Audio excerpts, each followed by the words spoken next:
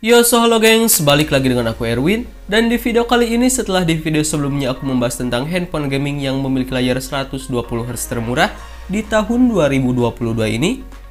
Nah, kali ini aku bakalan bahas hal serupa, yaitu tentang handphone gaming. Tetapi kali ini yang memiliki layar 90Hz termurah, yang pastinya cocok dibeli dan dipakai di tahun 2022 ini. So, jadi langsung saja, ini dia 6 handphone gaming layar 90Hz termurah di tahun 2022.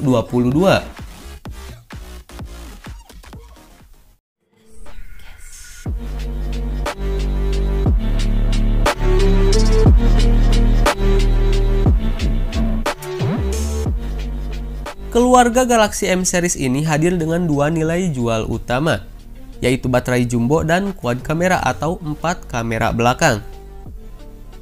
Ponsel ini dibekali dengan baterai berkapasitas 5000 mAh dengan dukungan fast charging 15 watt.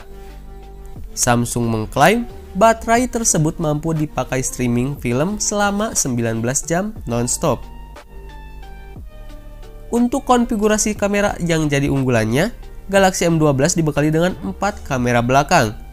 Terdiri dari kamera utama 48 megapiksel, kamera ultrawide 5 megapiksel, kamera depth sensor 2 megapiksel, dan kamera makro 2 megapiksel.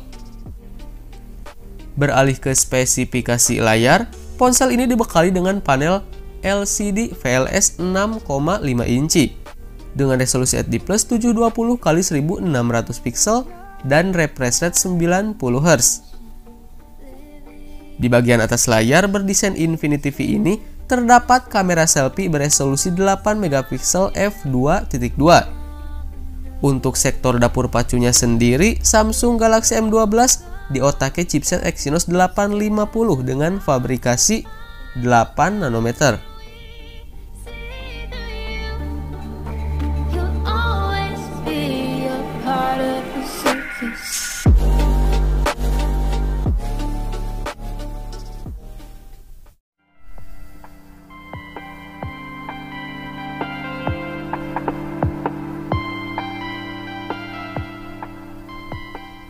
Smartphone ini memiliki spesifikasi yang tak jauh berbeda dengan versi Infinix Hot 11s yang beredar secara global. Meski begitu, Infinix Indonesia memberikan penyesuaian khusus dengan memindahkan sensor sidik jari ke bagian samping bodi. Ponsel pintar tersebut mengusung layar dengan bentang yang luas berukuran 6,78 inci. Layar berjenis IPS LCD tersebut beresolusi Full HD+, yang sudah mendukung refresh rate 90 Hz.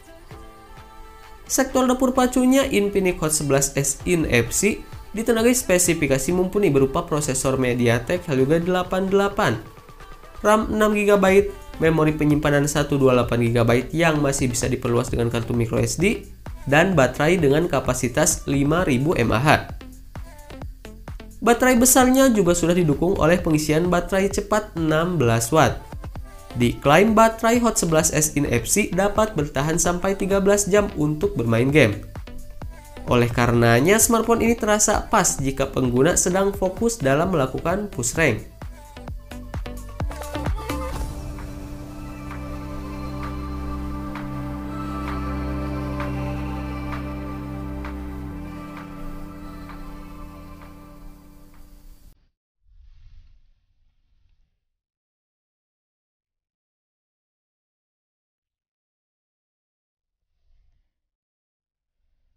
Ponsel yang menghuni segmen kelas menengah ini datang dengan fitur andalan berupa baterai berkapasitas 5000 mAh serta dukungan fast charging 25 watt.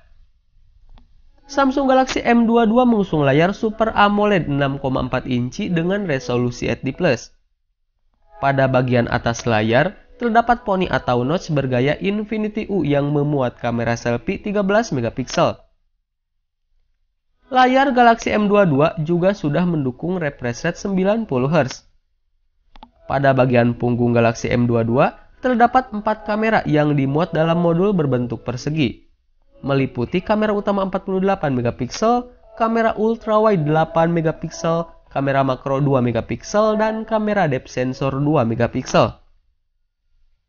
Samsung Galaxy M22 ditenagai chipset MediaTek Helio G80 yang dipadukan dengan RAM 6GB dan kapasitas penyimpanan 128 GB yang masih bisa diperluas dengan micro SD hingga kapasitas 1 TB.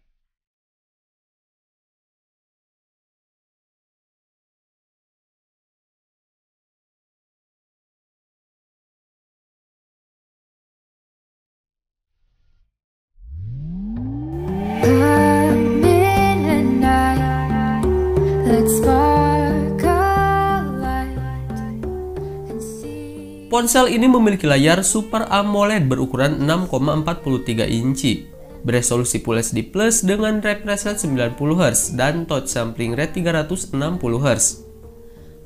Bagian punggung ponsel ini dilengkapi dengan 3 buah kamera, meliputi kamera utama 50MP, kamera makro 2MP, dan kamera depth sensor 2MP.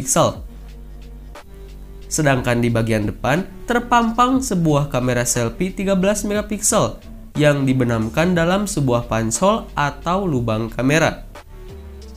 Di sektor hardware, Redmi Note 11 ditenagai oleh chipset Snapdragon 680 yang dipadu dengan kombinasi RAM dan penyimpanan 6/128 GB dan 4/128 GB. Redmi Note 11 ditopang dengan baterai 5000 mAh dengan didukung fitur fast charging 33 Watt.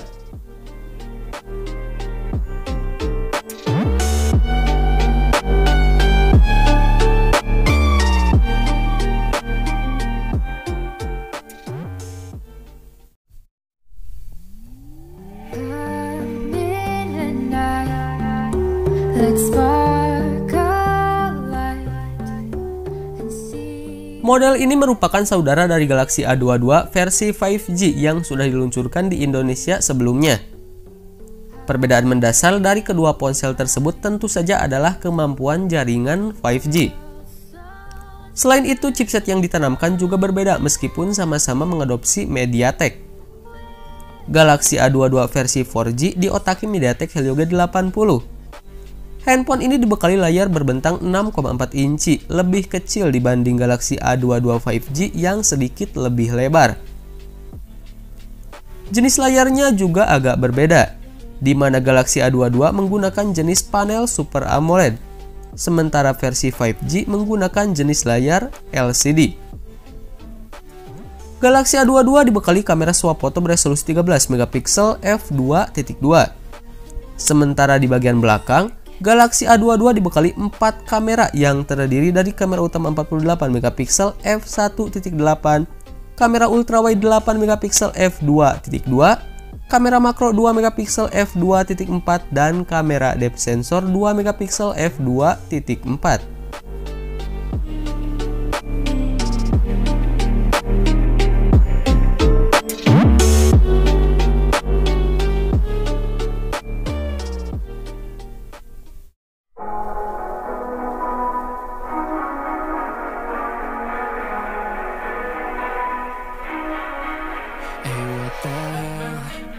Galaxy A22 5G mengusung layar LCD seluas 6,6 inci dengan resolusi Full HD+. Di bagian atas layar terdapat poni atau notch bergaya Infinity V yang memuat kamera selfie 8MP. Layar Galaxy A22 5G sudah mendukung refresh rate 90Hz. Di bagian punggungnya terdapat 3 kamera yang dimuat dalam modul berbentuk persegi berikut LED flash. Konfigurasinya terdiri dari kamera utama 48MP, kamera ultrawide 5MP, dan kamera depth sensor 2MP. Samsung Galaxy A22 5G ditenagai chipset MediaTek Dimensity 700 5G, berikut RAM 4GB dan memori internal 128GB yang bisa diperluas dengan microSD hingga 1 TB. Spesifikasi lainnya mencakup konektivitas 5G, baterai 5000 mAh, serta sistem operasi Android 11 yang dibalut antarmuka One UI Core 3.1 khas Samsung.